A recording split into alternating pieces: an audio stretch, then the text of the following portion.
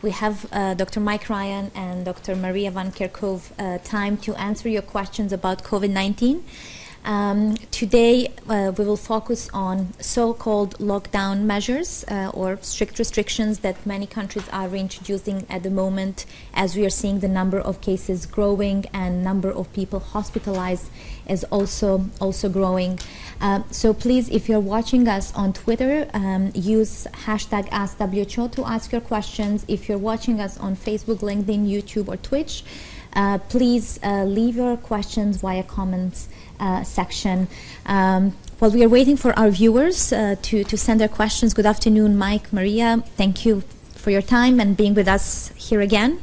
As mentioned, the number of cases is still growing. We are seeing new records almost every day, and we see that number of people hospitalized for sickness from COVID is growing.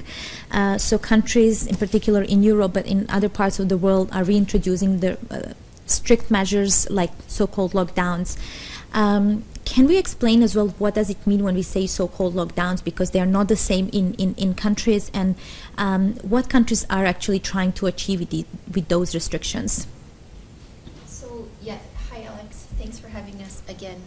Yeah, the word lockdown means different things to different people, and it's a word that many countries use, but it can mean a combination of factors.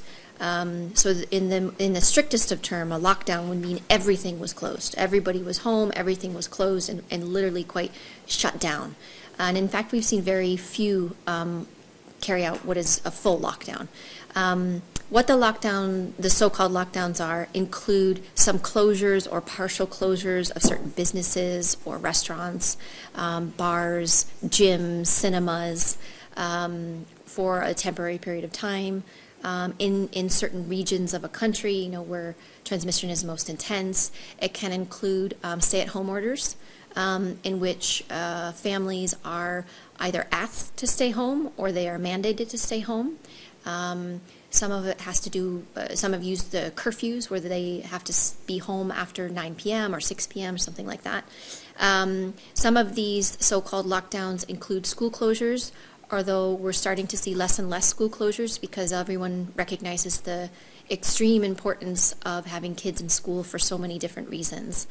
So indeed what you highlight, Alex, is that a number of countries right now are facing increased growth in cases, and more worrisome is that we're seeing an acceleration of hospitalization rates, and we're seeing some intensive care units filling to capacity in many cities across Europe. And that is quite worrying because as beds become full, there are no more beds for other people that will need them. And the system becomes overwhelmed very, very quickly. So these partial lockdowns or these restrictions that countries are putting in place are aimed to slow the spread and aim to restrict the ability for the virus to continue to transmit and take some pressure off of the system. What we're seeing in a number of cities and a number of areas across Europe is that countries are using the information they have about the virus, where it's spreading, how intense it's spreading, what are the capacities in those regions, and looking at what can they do to help the situation. And so there are a number of these restrictive measures that are being put in place. Here, even where we live right now, we're seeing that done as well with closures of bars and restaurants, but schools are staying open. So I think these are one of the measures that are, several of the measures that are being put in place to try to restrict, to limit transmission. You mentioned schools, and we already have a follow-up questions from a viewer on LinkedIn. When countries introduce those so-called lockdowns and measures, do schools need to be closed as well?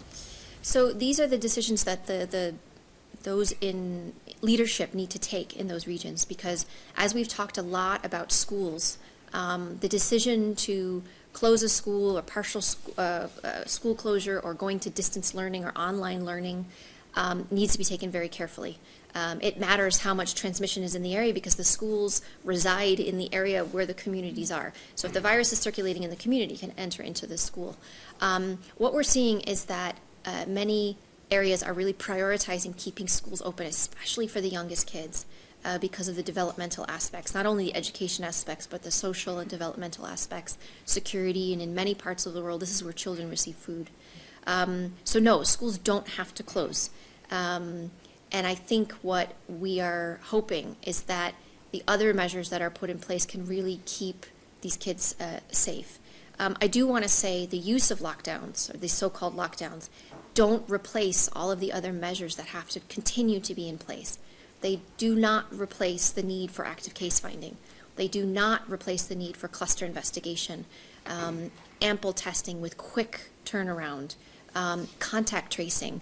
All of that has to continue, building up your workforce to carry out these essential services that are really needed to bring transmission under control and care for the people who need care, not only for COVID-19, but for all of the other diseases that circulate and preventative measures that are in place. Yes, couldn't agree more, Maria. Just again, going back to the global situation, because obviously the situation in Europe right now is quite a concern, but that's not necessarily the full global picture. We've certainly seen much of the Northern Hemisphere and the Americas and in Europe go into an increased transmission scenario.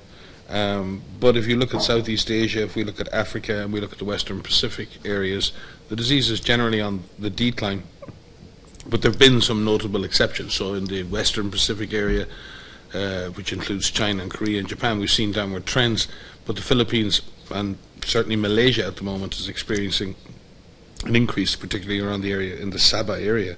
Same in Africa, you're seeing a general downward trend, but you're seeing some countries starting to see an uptick in cases. And I say that because it's really important. The situation Europe is in now and the Americas are in is very difficult, and it's going to be very hard to stop the disease using the traditional sort of containment measures of case finding and contact tracing and isolation and quarantine, because there's just so many cases. And in that sense, the so-called lockdowns or restrictive measures are being put in place in a sense to try and break the chains of transmission by separating everybody from everybody else. But that in itself won't stop transmission, because people will go home and they live in multi-generational households, and in some situations going home means you're going to be in an overcrowded situation. That's not the same in every circumstance. And we saw that in countries, particularly with migrant and other populations. They don't always live in the same conditions. In Singapore, when people were staying at home, well, when migrants stayed at home in overcrowded dormitories, transmission was ignited in that situation. So we have to look at the implications of lockdowns, and lockdowns will shut down the disease, and it's been proven again and again. The problem is they shut down the economy, they shut down social life, and have previously shut down schools. The question is to find the minimum amount of lockdown you need to stop the virus and have the minimum impact on the economy, and that's very difficult to calculate because it's very hard to know exactly. So if you completely lock down the situation, yes, you can stop the virus transmission, but that causes its own damage. So the most important thing now, as countries go into this phase, is to really put in place the other things that we need to have. Like testing and contact tracing and supported quarantine. We ask contacts to quarantine. It's, go home, sit in my apartment. Who's going to feed me? Where am I going to get my food? Who's going to take care of my kids? There's a lot. When we say quarantine and self-isolate, they're easy words. They're hard to do. And in many situations, if you look at Asia and compare in general the experience in Asia, and we look at what Australia has done most recently, if you are going to go after this virus, you can use a lockdown to push the virus down, and once you get the virus to low levels, you have got to go after the virus. And the only way you go after the virus is to find the people who are infected. They need to isolate, and the contacts need to quarantine.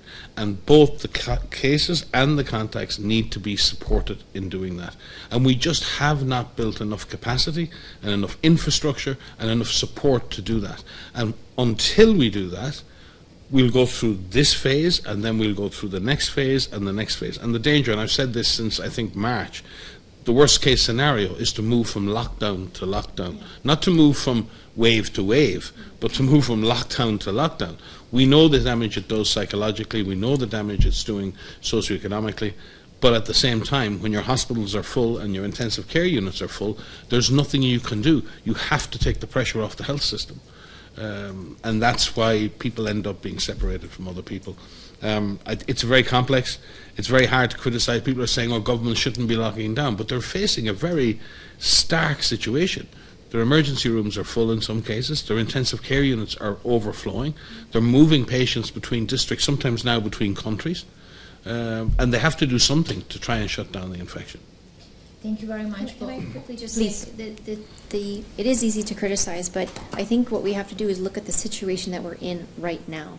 And I think the decisions that are being made are looking at the situation that they're in right now, not the situation they were in, a few weeks ago.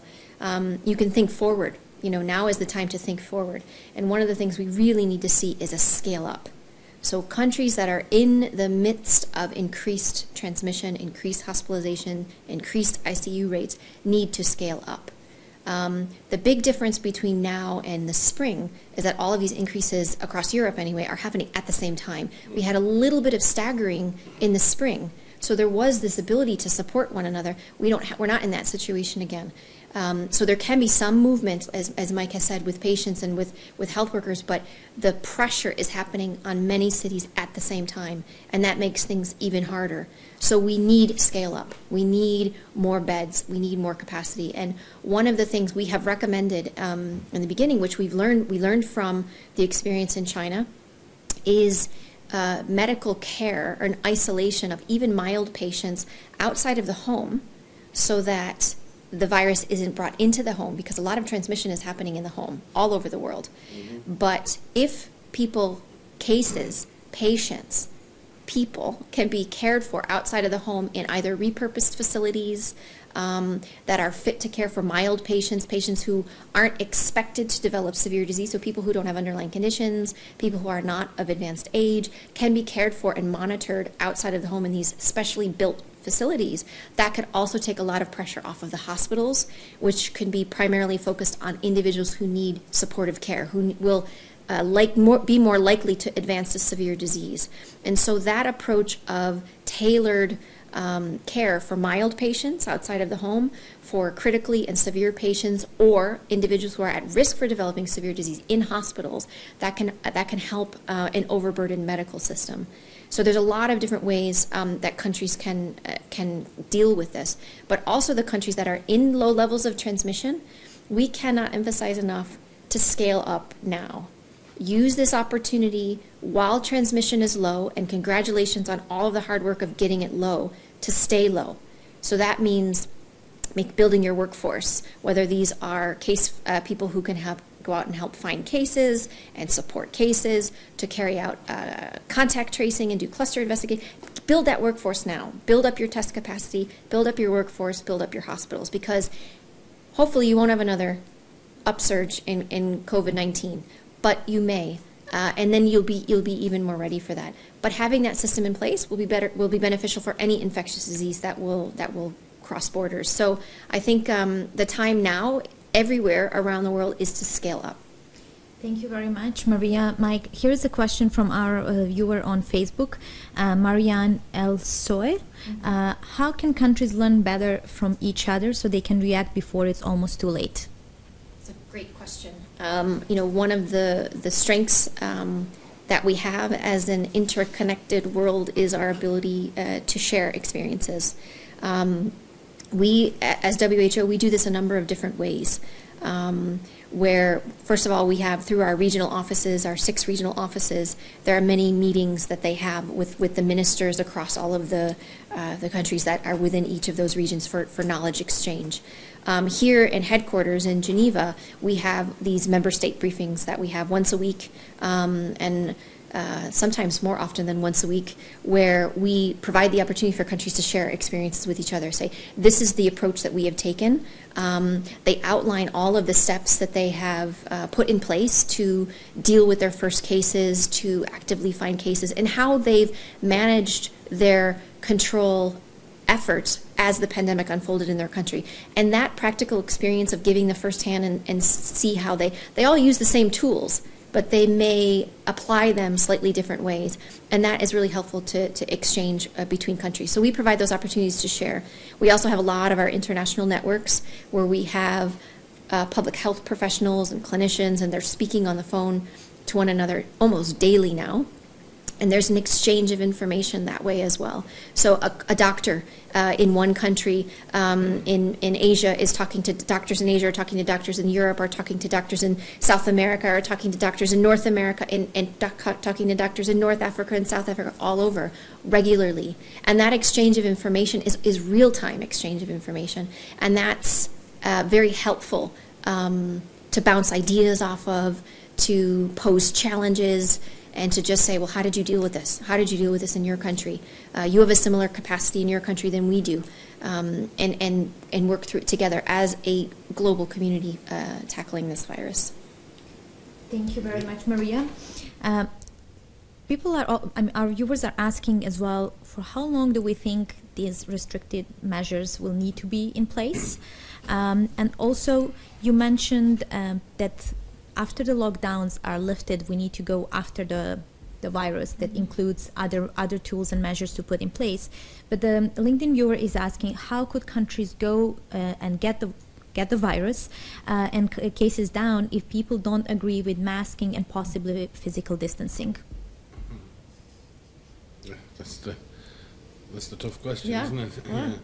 In terms of the length of lockdown, again, nothing in this is perfect science, and the extent of the lockdown. You know, we've heard all the controversies. People saying, "Well, why the curfews? What the virus is a nighttime virus now?" You know, I mean, and it's not that anyone thinks the virus is a nighttime virus. I think many governments have decided that it's some of the behaviours that occurs late on when people have more alcohol. People come together, parties start, house parties happen. So what they're trying to do maybe is prevent some of the other types of gatherings that might occur. So they're trying to get everybody home, get everyone in their houses, and in a sense create that sort of, avoid that scenario. It's not that they believe the virus spreads more at night. And sometimes we create these false, what they're trying to do is put together a series of measures that allows us to get maximum control on virus transmission and minimum impact on people's lives. And that means trade-offs all the time.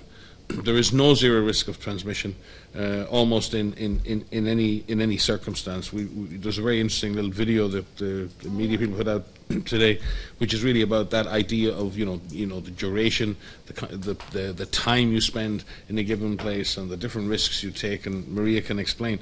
But I think that ability to be able to do that. So, from the perspective of lockdowns, the disease takes about less than a week to generate the next generation of cases. Now, not everyone's infected on the same day, but if you think about this as a kind of a thought experiment, right?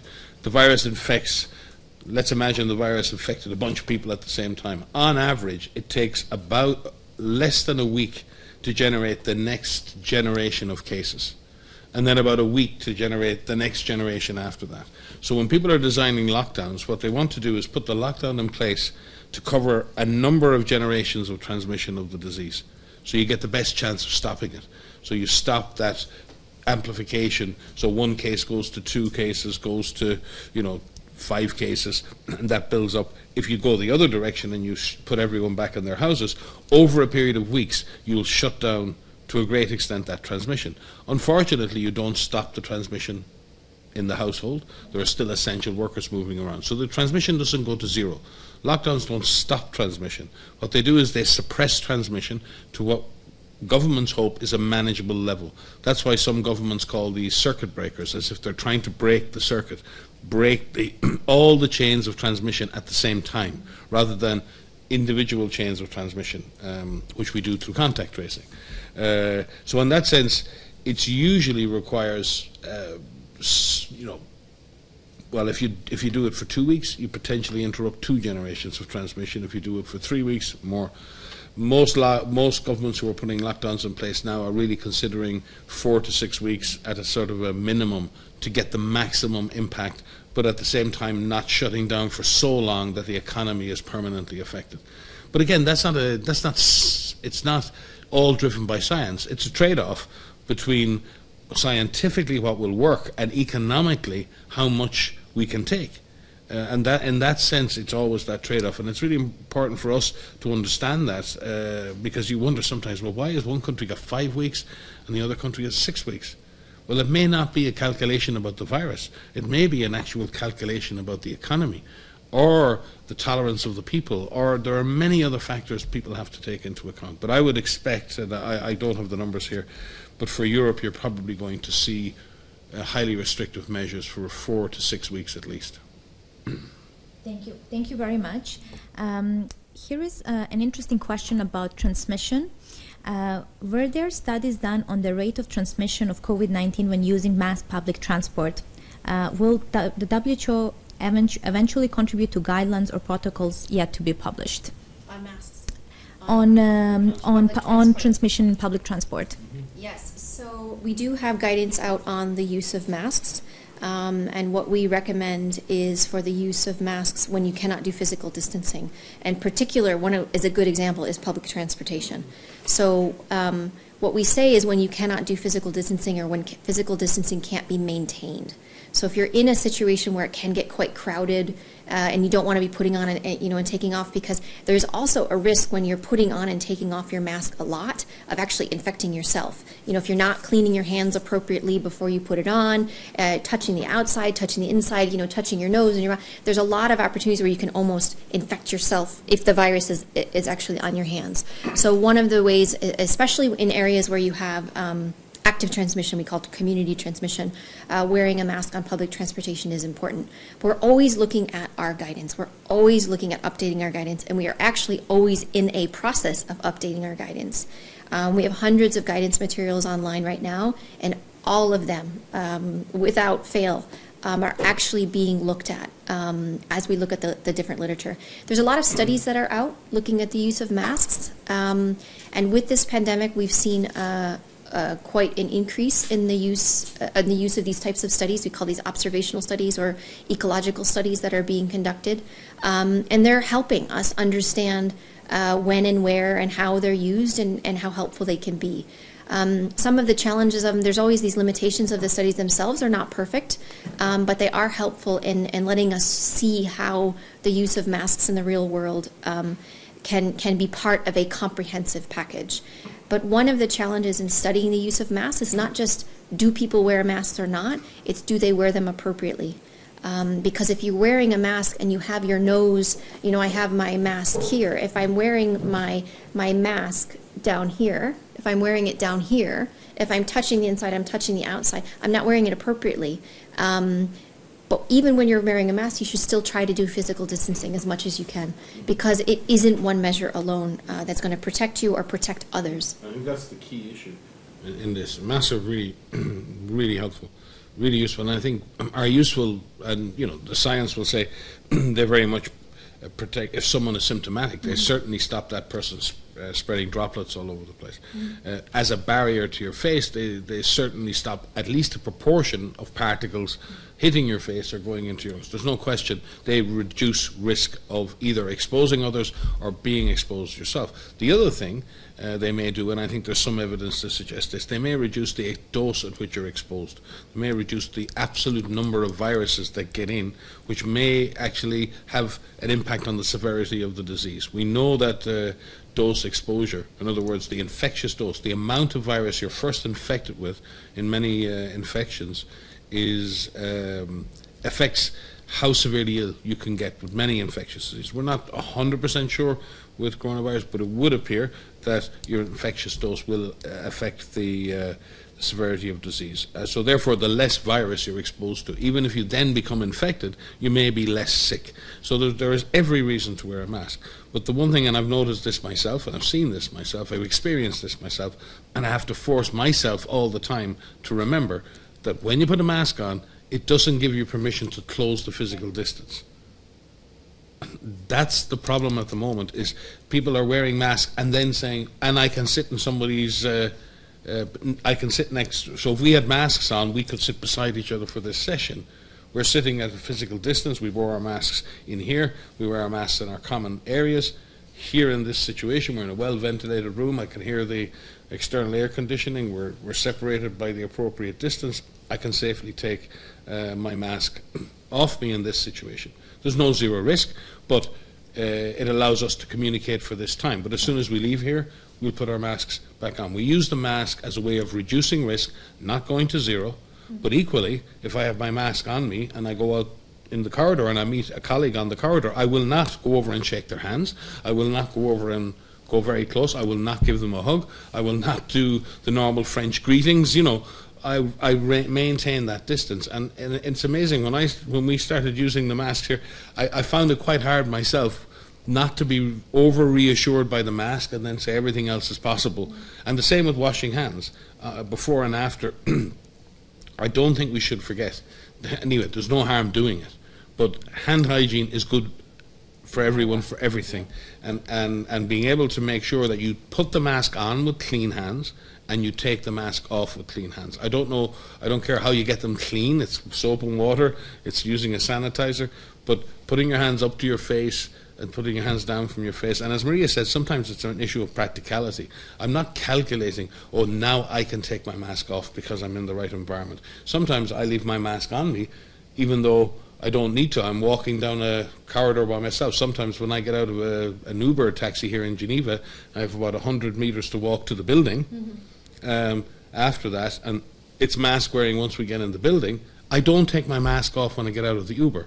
Even though I'm standing in the open air, because to take the mask off with my bag on, I've now got to take my hands that have been touching the taxi, put my hands up to my face, take my mask off, carry my mask down to the door of WHO, and then put the mask back on with my dirty hands. So what I do is I don't put my hands on anything, I don't touch my mask, I come to the front door of the building, and there's a sanitizer at the door of the building, and I sanitize my hands, and then I can proceed. And it's, you know, for me, that's the thing. I've had to learn these things, these little techniques, the little behaviors that keep you safe. And there's no manual for this as such. It's about, I think you were talking about before, planning your day, planning your actions and saying, do I need to be here? Now, what's the best way for me to go from here to here? Should I be wearing a mask? Well, I'll put the mask on for the whole journey. There's no point. I'll just put the mask on and I'll do my walk and I'll do my public transport, and I'll wait until I get to the house of my friend until I'm inside, and when I'm sitting at the appropriate distance, I'll take my mask off. We should be planning like that, and using masks as the tools they're intended to be. And like any tool, it's not perfect, but it really helps, and it will protect people in most situations from being exposed to the kind of larger doses that they could be exposed to. So I can't overemphasize the use of masks more, but I would hope that people will not forget to do the other things. Thank you, Mike. I think here's a follow-up question for you, because you said it several weeks ago, how you use public transport. And the viewer on LinkedIn is asking, are you or your team traveling in public planes or trains? So maybe you can share your everyday experience. Yeah, no, I do. I occasionally use taxis, but most of the time I'm using public transport. And again, it's hand washing, it's using masks, and you know, I choose that. I can sometimes in the evenings it's quite a distance, but I can walk. But sometimes I'm in a rush and I need to take the bus. But certainly from the bus journeys, the buses are very well managed here in Geneva, and they have the appropriate seating and everything else. And but I will many times, if it's real rush hour, I'll choose to take a cab, because that's one person with me, and that costs me. The company doesn't pay for that.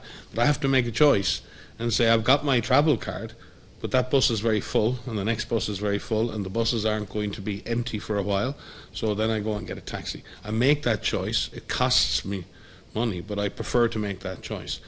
Similarly, I'll sometimes let two buses go by until I see a bus that's half empty, and I'll get on that bus and use that bus. And then I'll choose a place on the bus that's the maximum distance away from the other people. Open a window if the window can be opened, and again, hand sanitizing. So it's a matter again of choosing that. I mean, obviously, I could come to work in a car. I choose to come to work in public transport because I believe there is a safe way to use public transport. It is a partnership between me and the public transport company and the government. They put in place rules. The company implements the rules. I am my own risk manager. My risk is not zero, but I'm comfortable with that risk because I trust that the company have done everything, the government are doing what they, and I need to do something to make myself safe. And I feel reasonably comfortable in that situation. But as I said, many times I let the tram by or let the bus by because I take a look and I say, I can be 10 minutes late. Can I pick up on what you were saying about the Be Your Own Risk Manager? A lot of what we've been trying to get people to think about is their own individual day, their own individual context and what they can do. And it's about taking the steps that minimizes your opportunity for exposure, the opportunity for this virus to infect you. And it's a lot of little decisions all day. So it's not one thing. I mean, you keep hearing us say do it all, but it's so many individual decisions that carry out through your entire day. And I think what everyone has to do when I was saying make a plan is to add this as part of your decision making. It has to be part of your decision making. And there's a lot that you can do. So, I mean, some of these are really, really simple things, like if you can walk to work. I mean, many people live in cities and they can walk to work. If you can work from home. I mean, some of those decisions. And we have many people here in our offices here that are teleworking. And we're, into the 11th month of this pandemic. And it was quite an adjustment for many, but we're figuring it out. So in many situations where they're having intense transmission, if you can work from home and you're supported to work from home, work from home. I mean, that helps, and it helps reduce those that need to be on public transport. It could be riding your bike instead of, taking public transportation. But we are very fortunate that we live in situations where it is supported, as Mike has said. But that's not true all over the world. Yeah, absolutely. And so we have to recognize that. And not everybody can walk to work, not everybody. So there's a lot of individual decisions that people need to make. But I do think that there are other ways families, parents, communities can help. And a lot of this is about taking decisions about minimizing contact with other families. It means taking really tough decisions, of not having that birthday party. I think I told you we're not having a birthday party for my son this year, and he already knows that, so I'm not surprising him. But we've decided to have a Zoom dance party birthday, with his friends who he grew up with in London. And when this is over, we're going to have one heck of a good birthday party. But these are decisions that we have to make. And it's no play dates right now, and it's no sleepovers. And that's tough for little kids. But these are decisions as a mom, and my husband and I, we've decided. But we feel that this is a way that we can contribute. And I think that everyone needs to think about how do I reduce the chance for me getting infected, but how do I also reduce the opportunity for this virus to spread? The virus, we talk a lot about transmission, and we talk a lot about the context in which transmission can happen more often. Where is spread amplified? And spread is amplified when you have people who are in close contact with each other for long periods of time, and in particular, when you're in indoor spaces where there's poor ventilation. That's like the trifecta. If you have all of those situations in place, lots of people, long periods of time, close contact, poor ventilation, the virus will spread. And the virus spreads because it spreads between people. This is a respiratory virus. You've heard us say that from the beginning. And that means it spreads through these particles, through the air, from me to you. Mm-hmm. And if I am in close contact with you or with Mike, the opportunity is higher when we spend, and if I'm infected, and especially if I'm symptomatic, I have more virus. And if I'm sneezing and if I'm coughing, I'm expelling these particles through the air. And that is, we want to reduce that opportunity. And so I think, the ways in which we take decisions to minimize that by not going into that enclosed space, if we can, please do that, because that will really minimize the chances of the virus spreading. Thank you very much. I think Maria made a really important point there in terms of, we talk about routes of transmission and how the virus is transmitted, and this respiratory route, the fact that the virus can spread through the air by different size of droplets. And it's essentially, if you cough or you sneeze, you produce these small, they're very small. When we talk droplets, they're not, they're all small, but it's relative. And in some senses, it makes sense to people. A large droplet will fall to the floor, more quickly, and smaller aerosols or smaller particles can travel further. It's the same thing if you throw a water bag in the air. The smaller particles go further, and the big droplets fall back down on top of you. So the reality is that this transmission through the air occurs in environments where the closer you are to someone, the longer you're in that environment with someone, the more poorly ventilated that situation is. If you don't have a mask on you at the time, and if the person with you doesn't have a mask on, what you're actually doing is creating an environment in which all the forms of transmission, the touch form of transmission, the contamination of surfaces, the respiratory spread, the large droplets, the small droplets, what in effect happens is you get a perfect storm. So if I'm sitting in an overcrowded nightclub where everyone is singing and producing particles, and there's a couple of symptomatic people there sneezing, nobody's wearing masks, there's no ventilation, and everyone's singing, and you're there for hours, and you're packed in closely together, the problem is not the route of transmission. The problem is the place you are, the context you're in. People aren't super scientists. You can't look, you haven't got some kind of radar that says, you know, super radar, my super skill is I can detect particles in the air, or I can see the virus on the surface. You can't. All you know as a human being in the real world is this situation is dangerous for me. That's what you know. So that's what you can manage. This situation is risky for me. I am inside, I'm in a poorly ventilated place, people are too closely packed together, nobody's wearing a mask, and everyone's engaged in behavior that I can see is generating these particles. That's a situation you just don't want to be in. You don't sit there and debate, I wonder what size of particles are spreading the disease here, and I wonder if the surfaces are contributing more to transmission in here. In that context, that's not what matters. What matters is the situation you're in, you don't need to be in. If you have to be there for the shortest possible time that you can be there, and get the hell out of Dodge as quickly as you can. That's the right decision to make. So we need to separate what is a healthy and important scientific debate around how disease transmits. That's important. That's what the scientists do. From what people need to do. And what people need to do is understand that the context in which transmission occurs is these more enclosed spaces, poorly ventilated spaces, too many people close together, carrying out activities that generate droplets and that generate aerosols. And in that situation, you want to be there for the shortest possible time. I'm trying to think of again that little animated video that you showed me today. Yeah, so we have a video. It's really cool. Maybe we can drop it in the chat thing in the below. I'm so not cool on Facebook. Whatever that is, if we put the link, then you can see the video, which talks about sorry, guys. My kids call me boomer.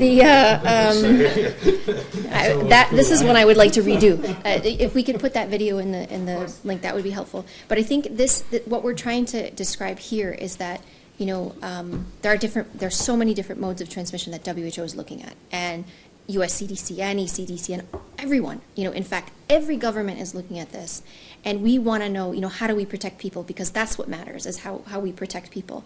And so as a respiratory virus, you know, it does pass through these particles, and you've seen me describe it in different sizes, you know. The droplets fall quicker, and then the smaller ones can remain suspended for a little bit longer. And that's what's important. If we provide that opportunity for those droplets, those aerosols, to stay in suspended longer, and the longer that you're in that room, you can have these aerosol transmission. And it's opportunistically airborne, because we've created the situation that's allowing it to remain suspended in the air, and we're allowing that virus to stay present so people can get infected. And so what matters is what we do. And we are very strong in all of the different ways that we talk about preventing transmission. So first of all, as Mike said, avoiding these 3 C's that we talk a lot about, these crowded spaces, close contact settings, you know, where you spend long periods of time is one. And if you can't, make sure that you have a mask in that situation, in that area, and improve your ventilation. Open a window. You know, make sure you increase the amount of fresh air that's coming into that setting. because there's a lot that you can do to prevent that. So thanks for letting us go through that a little bit. But the context and the setting is so very important. Thank you both, because there was a question that I was about to ask, but I think you already addressed it, is about super spreading events and if WHO is looking at these and what is our recommendation. But I think you very well explained how in these crowded places the virus can also... Yes, but also the super spreading events is not necessarily linked to aerosol transmission. There is a component of that. But the super spreading events are situations in which an individual... So I think you've heard us say that not everybody transmits the virus to someone else. There are some individuals... It's been estimated that between 10 and 20% of cases are responsible for about 80% of transmission events.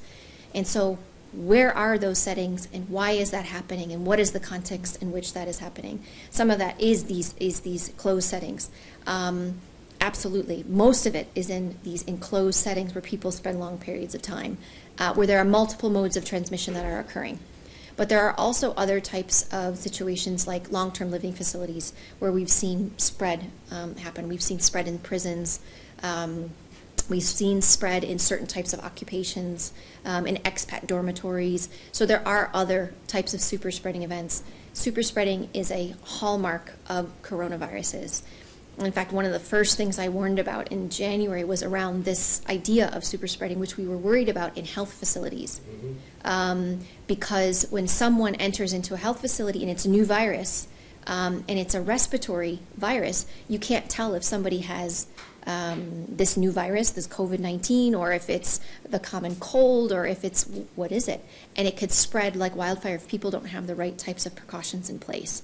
And we do have very good data from clinical studies showing that health workers, if they're wearing what we call droplet and contact precaution, this is a medical mask, it's eye protection, it's gloves, and it's a gown, that they can be protected from infection. And that's really, really critical, because even if there is all this debate, even if we don't know everything, there's a lot that we know about how to protect health workers, and there's a lot that we know about how to protect individuals. And I don't want anyone watching this to be concerned that because scientists are having debates, which we do, that the guidance is wrong. You know, we are challenging each other all the time, and that is good. And even the significant debates that we have on certain topics, we look at that guidance, and we are consistent in our guidance and our messaging across the international agencies and the national agencies. And what we are putting out is what will protect people. So don't be concerned about that from an individual point of view. You have to do it all, though. You can't just wear a mask alone. You can't just wash your hands. No one measure is more important than another. You know, we have to get away from that. Physical distancing is critical. Physical distancing is actually where we have more evidence than some of these other measures, because physical distancing of at least 1 meter, I say at least 1 meter, the further the distance, the better. Outdoors are better than indoors. Masks better than no mask. So there's a lot that has to be done, and it's that combination of factors. You know, take it into your own hands, be your own superhero, protect yourself. Yeah, and I think the 3 words, I was trying to think of the words, because I'm obviously very hard to educate, so the video, I didn't watch it enough times, but I really liked, the idea, and we'd spoken about this before. Actually, we spoke about this at one of our first Facebooks, yep. about location, proximity, and time. And every individual can do that. Where am I going? How long am I going to be there? And how close am I going to be to others? If you can determine that for everything you do in your day, and there are some things you just can't avoid doing. You need to go to the shops. Yep. And there's a calculated risk in doing that, and you have to. You've got to feed your kids. So you accept that as a slightly risky thing to do, but then you avoid doing something else, like meeting your friend for a coffee. So, and I think that's the only way we're going to beat this virus. And let me be, honest and frank with everyone. We have to find a way of behaving and living with the virus by suppressing it at the same time. The way we eat. I mean, it's not that living a normal life is impossible. We can live our lives in a way that minimize the opportunity for the virus to spread. And in doing that, we can possibly avoid lockdowns entirely. And if we then cooperate with public health authorities when a case is detected, so let's say I'm really managing my risk and I'm looking at my location, my proximity, my time, I'm listening to what's going on, and I'm trying to apply all the best measures. I'm taking occasional risks because I have to get to work, so I have to use the bus. I have to feed my kids, so I have to go to the shop. But that's what I do, and otherwise I'm going to minimize my risk to a zero. Now, if I get a phone call to say, Mr. Ryan, you've been detected as a positive case, that's going to turn my life upside down. I've got to completely adjust in seconds to what's going to happen. If I happen to be a mother of kids, I'm thinking, oh my God, I can't go to work. What about my kids? Have I infected my kids? What's going to happen now? People's lives get turned upside down by this.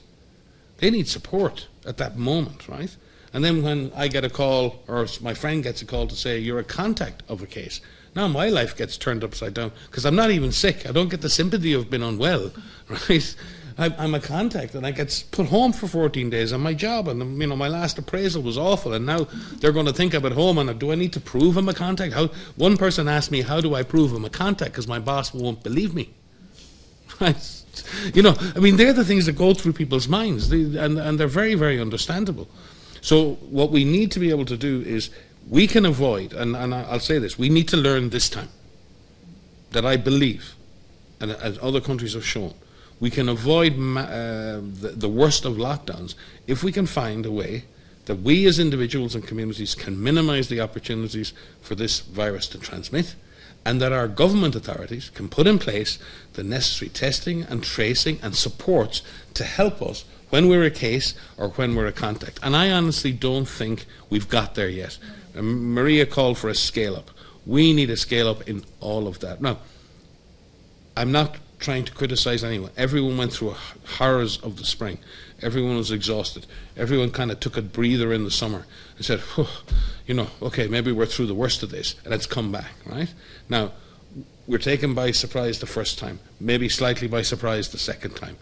Let's not get taken by surprise the third time. So we need to take the medicine we have to take now as a society, unfortunately, but we really need to think about, can we do this better the next time? Can we find a way of living, not in harmony with this virus, but living with this virus in a way that we keep it under control? Because right now, the virus has us under control, and not the other way around. Thank you, Mike. I think at the beginning we promised our viewers that we will touch on contact tracing and quarantine, and I'm glad you brought it in. Mm-hmm. So let's say if we take one of those super spreading events or crowded places where people go and they are identified, like they test positive, is it possible then to trace all the contacts if the person used the public transport and went to the shop before they went home, or maybe they picked the kid from the school? So there may be hundreds of people that one person was in touch. So how do we make possible then that we traced all contacts? How are countries coping with this? It's tough. I've been in Ebola outbreaks where the number of contacts for one case was 1,100 once, 1,100, because everyone attended the funeral of a very well-known person, and the tradition was to touch the body in respect. So we had 1,100 contacts. And I've seen other situations where you had one contact, someone living at home with their partner. So that number can increase or decrease. There's a difference.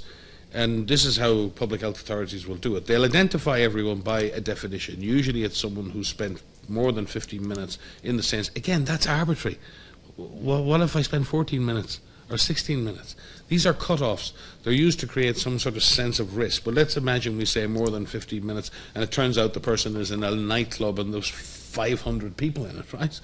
Then the authorities are going to have to try and get a list of 500 people. But within that, they're going to look who was in the party with the person, who was sitting at the same table, who served them at the bar, did they do the karaoke, and who was on the stage with them? They'll try and create a list of what they consider to be higher risk contact, or highest risk, medium risk, and low risk contacts, and they'll prioritize following up with those people who they believe were most exposed, right? And then there'll be some people who are at the bar they'll never be able to contact them. We saw that in Korea. The issue, and sometimes I find in this pandemic, there seems to be a strange thing at times that if we can't do it perfectly, we don't do it at all. Well, unfortunately, in public health, most things aren't perfect. But the idea, I have someone said to me, well, this symptomatic and asymptomatic cases, but why are you trying to test, or you're going to isolate symptomatic cases, but there's so many asymptomatic cases, why are we even bothering? And I'm going, yeah, it's really tough, and it's really tough that so many cases are asymptomatic, but you're not suggesting that we don't try to isolate the symptomatic cases, and that was the sort of the implication. You do what you can, you work with what you can see.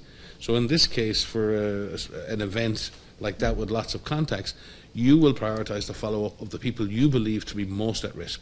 There'll be some people you never find, and some of those people, and unfortunately what happens, and we've seen the same in Ebola and other diseases, those lower risk contacts may turn in, and we know in most super spreading, or most clusters, not super spreading events, that about 20% of people can retransmit, and about 80% of people never transmit to anybody else.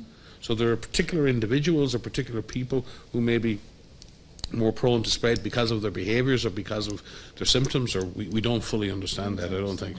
We don't understand that. But certainly it's not everybody has the same chance of transmitting afterwards. Certain people will transmit more. And if in those situations a low-risk contact gets sick and then they begin transmitting, what you hope is you pick them up in the next generation. Remember what I said, there's about a week between generations. And it's a real tragedy not to find all of the at-risk people. But you do accept, we see the same thing in Ebola, and that's the horrors of, why we had to spend so much time in Congo, because, why you spend so much time in an Ebola outbreak, stop it. If you could find every case of this generation in Ebola, and you could isolate every contact, most Ebola outbreaks would be over in 21 days. Why do they go on for a year? They go on for a year because we miss a small proportion of people in every generation. And we hope we pick them in the next, and eventually it takes us, and it took us in Congo, in the last outbreak in Kivu, it took us basically a year to catch up with ourselves because we were in a conflict zone, and our contact tracing wasn't as efficient as it could have been, and the population was very distrustful of everybody because of the conflict and because of the armed groups and everything else. So we were operating in a less than efficient environment. It's exactly the same now. Contact tracing, isolation and quarantine are not perfect. Not every case is found. Not every contact is found. It is our belief that if you can find the majority of your cases, the majority of your contacts, and if you keep doing that generation after generation, you get control. That's what Korea showed. That's what Japan showed. That is what China has showed. That is what the health authorities in Hong Kong and in Macau and in Taiwan have showed. That is what Australia showed. I mean, Australia deserves huge credit because Australia was facing a really difficult situation in Victoria in particular. They got caught behind. They had cases. They went into a 101-day lockdown. I can't imagine trying to lock down Australians for 101 days. Very independent and proud people. But the sense of achievement that I feel coming from Australia, the fact, and what I saw the morning after the lockdown, a prominent person from Sydney actually thanking the people of Melbourne for protecting Sydney. And I thought to myself, that's real solidarity. People are starting to get it. It's not only for the other person, it's for the other state and the other community, the other parish, the other district. You're doing this not only on your own behalf, not only on behalf of your own community or your own family. You're doing it on behalf of the other state. And to see the way Australia pulled together that, and there was resistance. And at the beginning of those measures in Victoria, there were lots of questions asked about, oh, this is draconian, and this is. But they also, at the same time, put in place contact tracing. They put in place all kinds of supports, and they built a system that's proven very effective. Now, that doesn't mean Australia's completely out of the woods, but I think Australia has demonstrated that there is a point in any crisis where you have to turn and face the fire. And that's Korea had that moment when it had the outbreaks in the religious communities and the cases exploded. And Korea could have said, oh, nothing we can do now. They didn't. They turned and they faced the fire, and there was very hard work to get on top of things. And even when you're on top of things, you're just about on top of things with this virus. You're never fully on top of things. So I think we need to, and someone asked before about learning lessons. It's not about learning lessons so we can criticize the government of the day. Everyone is in the situation they're in. Everyone is working as hard as they can work, right? And I honestly believe that. But everyone needs to look at Australia and say, okay, because you could look at a country and say, well, that's not the context we live in, that's not our culture, that'll be very hard to implement. And I can see that. You could look at a country and say, that's not going to work here. So there's enough countries now with experience that we need to start looking at the ones most like us, or the ones where we can find those lessons that are applicable in our socio-cultural, economic and political context. And are we learning? And even within our own countries, you'll find there are areas. I mean, it's amazing. In every country, you find the outlier area that's done really well, and everyone is going, how have they? What did they do? You know, and I think we need to also not look outside, look inside for those examples. And within that, you know, and it is very, very tough. And at this moment, it's really important that at the political side of things, that this doesn't turn at national level into, you know, a political football at national level, where this turns into an issue of just criticizing the other side. So anything, you know, so governments are making some very tough decisions right now, and it is hard. It is really hard to make, and they do need to be accountable, as we need to be accountable for those decisions. They need to be rational. They need to be science and evidence based. They need to be of minimum impact on social and economic life. They need to be of limited duration. There needs to be a way out. All of those things. But within that, if governments are trying to do that, we need to get behind those governments and try and support those measures, whatever they are. But at the same time, keep everybody accountable. But I've seen in some countries it's really turned into a kind of a political issue, and I don't think that's necessarily helping right now. Can I give one practical example of a contact tracing? Because if the viewers are out there and there's somebody who is infected with this virus, they can help in doing contact tracing. So what normally happens is that there will be an authority that will call you and say, you know, you've been identified as a case, and we need to identify your contacts so that we can do. But what you can do as an individual, there's forward contact tracing, and then there's what we call backward contact tracing. Most of what is happening in many situations is what we call forward contact tracing, because you want to prevent the virus from spreading onwards, so to keep passing from person to person to person. So if an individual is identified as a case, what you would need to do is you would need to write down, and you would need to think of all of the people that you came in contact with just before you developed symptoms, 2 days before you developed symptoms, up to the point where you were isolated. And it's an exercise, and it's actually quite hard to do. I mean, you should think about who you've come in contact with, and, you know, pick a period of time.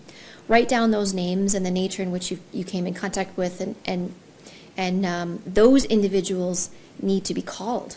Someone, a health authority, should contact those individuals, and if not, you can, and say, I've been infected as a case, I think you are a contact, you know, you need to go into quarantine. It isn't necessarily your responsibility, but you can help with this because time matters.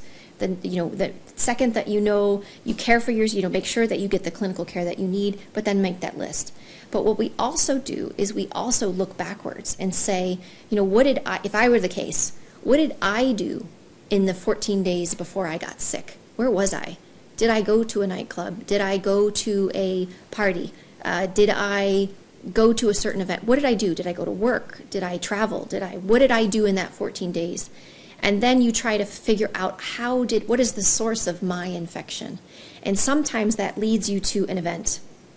And then whatever that event is, contact tracing happens there as well. So if it were the bar that I went to and I went to that nightclub, Mike always uses the nightclub example. If we go to that nightclub, I don't know why, Mike, but if we go to that nightclub example, then contact tracing needs to happen there, or a cluster investigation needs to happen there. So there is a difference between individual contact tracing and making sure that I find those individuals so I prevent the onward spread, but there's also looking backwards to think of where did I get infected, and is there transmission happening there? Because there's more public health action that has to happen there as well. So as individuals, those people who are watching, there's something that you can do. And I was going to ask you, Alex, I think you asked, there's a hashtag of something around. So yes, what we asked our followers is to share their stories if they were in quarantine, or if they supported someone in quarantine. So I also wanted to clarify, if we are identified as a contact, then we need to quarantine for 14 days. Yes. There were some questions coming that WHO recommends quarantine for 14 days, but some countries recommend 10 or 7 days. So how did we come up with the recommendation of 14 days, and why some countries are recommending less? So 14 days is based on what we know about the incubation period, which is the point of exposure to the time that you develop symptoms. And the range of the incubation period is from around 1 to 14 days. There are some outliers that suggest it might be a little bit longer, but that's what we see. But most people will develop symptoms between 5 and 6 days after their exposure. When we say the quarantine of 14 days, that will keep someone away from other individuals, and again, people need to be supported in that quarantine. In that 14 days, if they can stay in quarantine there and they don't develop symptoms, they don't develop disease, they won't pass that virus on to someone else after that 14 days. Now, there are basically, the 14 days is around 95%. I don't want to get too technical, but it's about the 95th percentile. So there may be 5% of individuals who will develop symptoms after that 14-day period. Some countries have decided to reduce the quarantine day period to 10 days or to 7 days, and some of them have also introduced a test. So if someone is in quarantine and they reduce the quarantine period to 10 days, some of them require a test at day 10, or some of them request a test at day 7. Any change in that quarantine period, there's some benefits, there's some risks associated with that. And I think what countries are doing, they're weighing those risks and benefits. If you reduce the quarantine day period from 14 days to 10 days, for example, you will miss about 13% of cases who will go on to develop symptoms after that 10-day period. And I think what countries are trying to do is balance the economic risks and the social risks with the public health risks. So WHO's recommendation is for 14 days because that's what's based on the incubation period. But we have supported governments in taking decisions about if they were to reduce it, adding a test or not. But what are the risks you are adding if you do reduce that quarantine day period? And it's a risk-benefit analysis. Remember what I said before, we don't always identify all the contacts. So there are always potentially, and always with these kind of more clusters and super spreading events, there are nearly always people we don't identify, and they could be spreading the disease. Mm-hmm. So the contacts we do identify, they're asked to self-quarantine for 14 days. If they self-quarantine for 10 days, then clearly we're taking most of the risk of them being the next case away, because they should, and about 90% or more of them will develop the disease. About 87%. You know, 87%, yeah, within that 10 days. Mm-hmm. So in that sense, letting that person back into society is much less risky, but it's not without some risk. Mm-hmm. And that's life, unfortunately, because governments feel that the benefit of that economically, and the other issue would be compliance. Because if I have to quarantine for 10 days, maybe I'll really work hard at doing it, and I won't sneak out and go and see my friends for a beer. Whereas 14 days might be too much psychologically, and I don't take it as seriously. So governments are trying to not only match the issue of how long, but how long will people comply?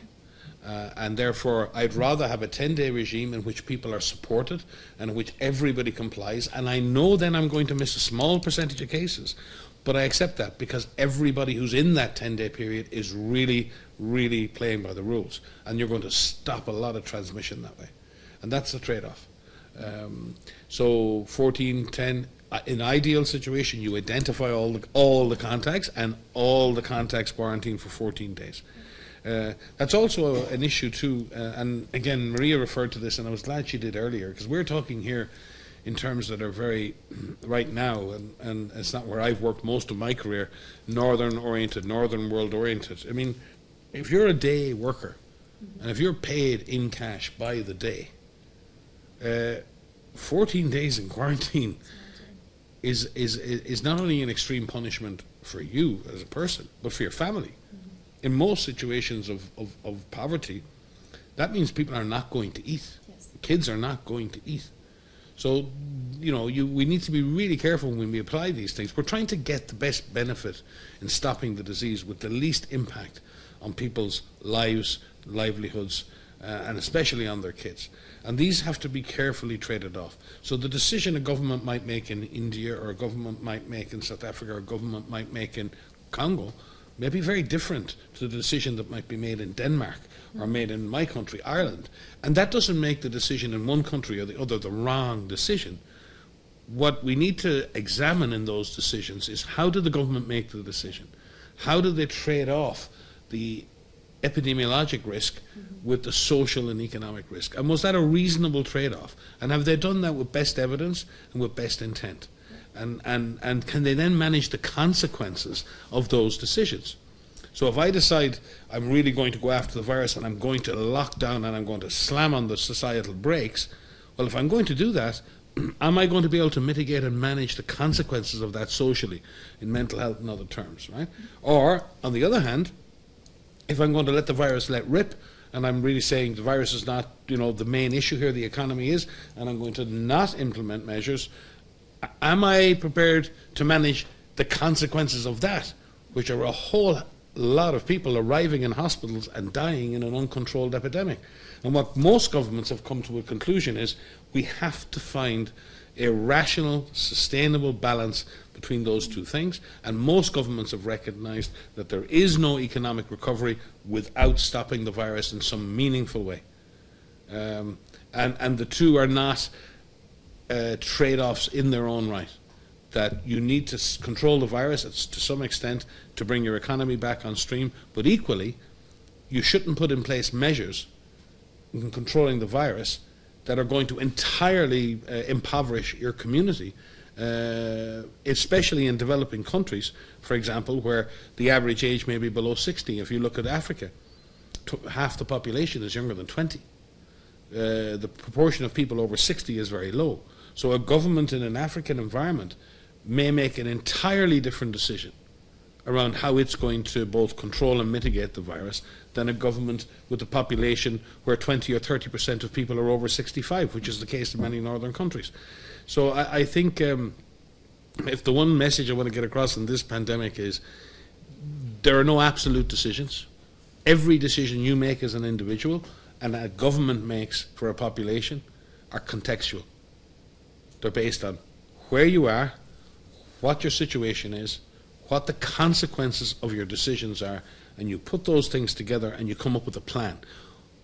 Governments that have had a clear plan, well communicated to their population, regardless of its objectives, have tended to do better.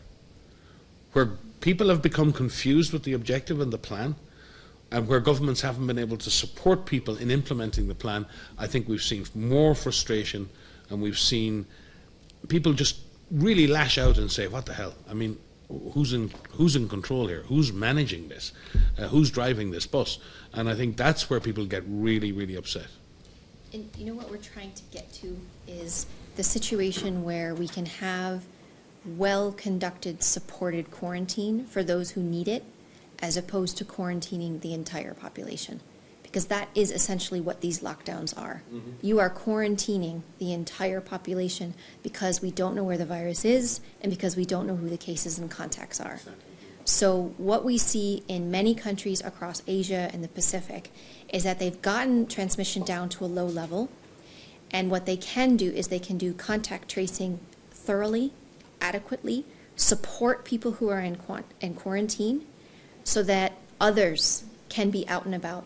And that's what we need to get to. And the reason we keep pushing these public health measures is because we've seen countries use these tools and get to that. We need them to stay in that low level of transmission and not have a resurgence, because resurgences are not, they don't have to happen.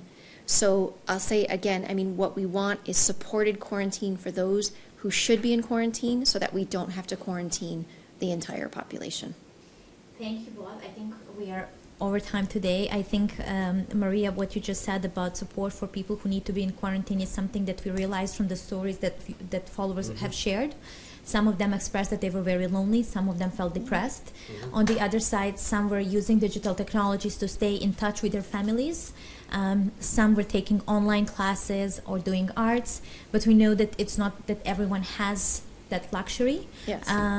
So thank you very much for all the answers today. I thank all our viewers for great questions. We received some positive feedback, and we also received some requests to focus one of our sessions on health workers in following weeks, so we'll look into that. Good. Thank you for your suggestions. Keep them coming, and please, until next week and every day, please stay safe and follow our updated information on our social media channels and website. Thank you.